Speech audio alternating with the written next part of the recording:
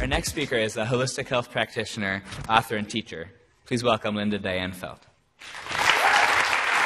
Thanks, Brian. All right. So for more than 2,000 years, gardeners and small farmers have used Olla irrigation. From China to South America, this method saves as much as 70% of the water that's used to nourish plants. Now more than ever, we need to learn to use water wisely. With above-ground watering, the water is in the wrong place. It evaporates into the air, the surface watering encourages weeds, and erosion is increased. The plants grow weaker and more shallow, and the access is intermittent. Olla is Spanish for pot. The narrow-necked vessel is buried in the garden and then filled with water. So plants can draw the water as needed, weed seeds don't get activated, you can plant more densely, the yields are higher, and there's less work for the gardener. But buying Ollas will cost you more than $50 a piece. Flower pots can be made into really cheap Ollas. You can use old pots and they're environmentally friendly. Even better, the system can be upgraded so that the water is automatically filling the pot. I've used this method for 3 summers in my raised beds and have only hand watered to start seeds. I've seen increased yields and strong and vigorous plants throughout the season, and even on the very hottest days, there's no wilt. So in a 4x4 raised bed, I use 5 Ollas connected by irrigation tubing, and they fill in series. I collected over 100 used pots, and I use them to make my Ollas. Both small and medium sizes do quite well. So to make an Olla, you start by filling the bottom holes. You can use silicone caulk or a small tile or a cork. The water will be drawn through the sides of the Olla with osmotic action, and the plant roots will actually grow towards and around the Olla and will ask for the water that they need. The 2 pots become one with Gorilla Glue, silicone caulk, or other fastener. And without water in them, you can actually leave them over the winter, although it's safer to take them out each fall.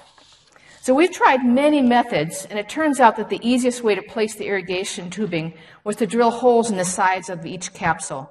One tube brings the water in, and the other tube goes on to fill the other Ollas in series. So buried in the ground is this contraption, and the water flows to the Ollas with gravity. The osmotic action is facilitated by the hydrostatic pressure and the demand of the plant roots. It's an on-demand system. The constant water source can be a rain barrel, a cistern pumped to the surface. It can be a well or just plain old city water.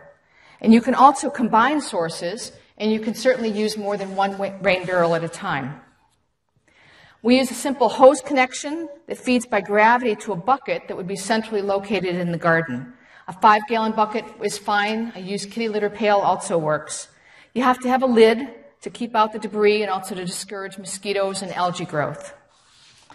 A constant head pressure is maintained by controlling the water level in the bucket. You'll also need a way to shut off the water to the bucket automatically. There's one valve that takes care of both of these needs. This is an evaporative cooling tank valve in a used kitty litter bucket. It operates a lot like your toilet tank, except that it works better in a low-pressure system. On a summer day, you can stand in the garden and just hear the trickle of the water coming into the system, and it's like you have your own fountain right there. This hardware is easy to find online and lasts for years. The specifications are on a link on the last slide. The pressure to the Ollas is changed by raising or lowering the float position. For my 20 raised beds, there's 2 buckets, and we drilled holes in the bottom of the bucket, and each irrigation tube runs from the bucket to the set of Ollas, which are in the raised bed, and they're about a foot in from each corner, and then there's also one in the center. You can also use Ollas in any size beds. So here you see a series of Ollas all linked by the irrigation hose, and they're ready to be put into the ground. Once they're there, they will not be visible once they're buried. Now here's a part of my garden midsummer. It's vibrant, it is healthy, and it's overgrown and crowded, and that works just fine. I can also put liquid fertilizer or strained compost tea into the bucket, and that will feed through the Ollas as well. With this system, plants thrive. You save water and work. The gardener can enjoy a plentiful harvest and the time away from the garden without having to worry about the water and the weeds. The water is used wisely.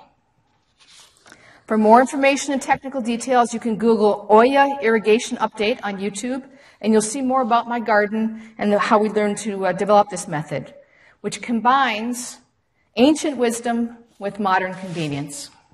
Thanks.